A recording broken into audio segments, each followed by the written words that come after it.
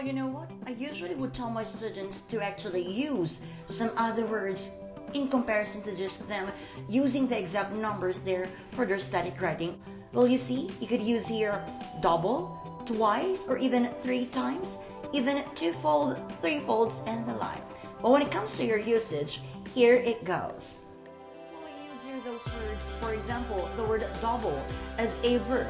Hence, to state here like, the number of unemployed people doubled between 2005 and 2009. Unlike for the word twice as, blah blah blah as, or compared to, or even 3 times as, blah blah blah as, or compared to, that you say here, for instance, there were twice as many unemployed people in 2009 as in 2005. Or you could also say here, for example, twice as many people were unemployed in 2009 compared to 2005.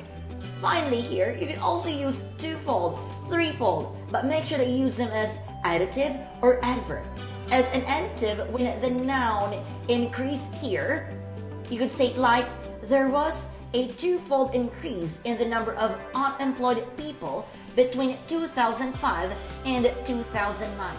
Unlike if in case you just use this as adverb with the verb increase. Say for example, the number of unemployed people increased twofold between 2005 and 2009.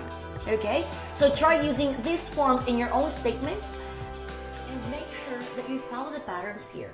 Okay? God bless!